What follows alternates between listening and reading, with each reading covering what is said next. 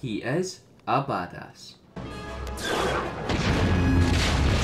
So what is the story of Jango Fett?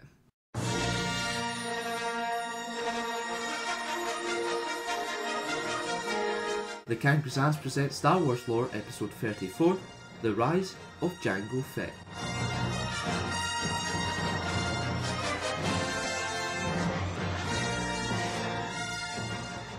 Jango was born on Conquered Dawn and grew up alongside his sister Arla.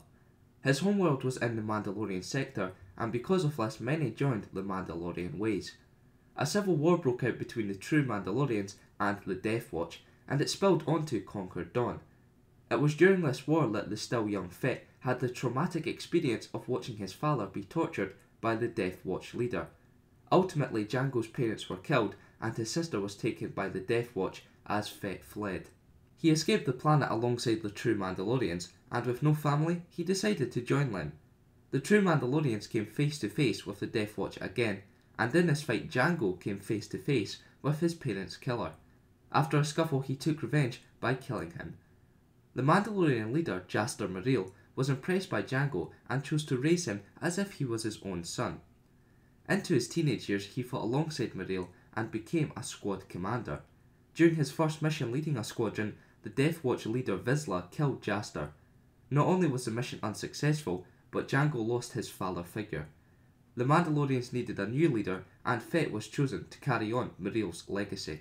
Fett carried out an act that made him both famous and infamous.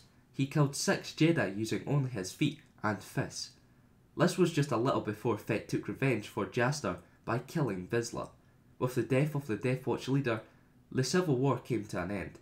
However, with no war to fight and with no trusty comrades to fight alongside, Jango had to leave his post as Mandalorian leader.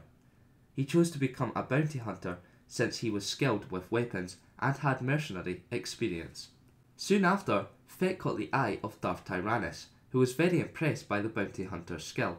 The Sith asked Jango if he could be the template for the Republic's clone army, to which he responded yes, but only if one clone could be made without genetic tampering. This clone would become his apprentice and son, who he believed would revive the Mandalorians. Fett was very fundamental in the design of the clones. Not only were his genes used, but he designed the clone armour, which explains the likeness to his own. He also oversaw the training of 100 clones. They would become the most skilled and elite soldiers in the Grand Army. Jango was ordered to kill Naboo Senator Padme Amidala. He teamed up with Zam Wesell, but the mission failed and Fett had to kill Zam to hide his identity. However, the poison dart he used was traced by Obi-Wan Kenobi to Kamino. The Jedi discovered the cloning facility, and Jango, alongside his son Boba, tried to escape as they didn't like Kenobi's presence. This led to a fierce battle where Fett just escaped with Boba on the Slave One.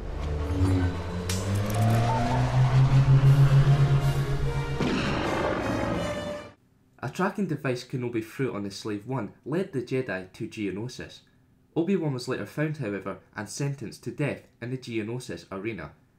Jango and Boba were present in the arena during Obi-Wan's death sentence.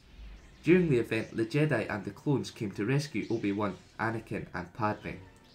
The Jedi Coleman Trebor tried to kill Count Dooku, but Jango dealt with him and focused his attention on Mace Windu. It was during this fight Boba watched his father be beheaded by the Jedi. Just like Jango, his father was killed, but his legacy would be continued. In case you missed it, on Wednesday I released a video with details of a question and answers video, so do check that out.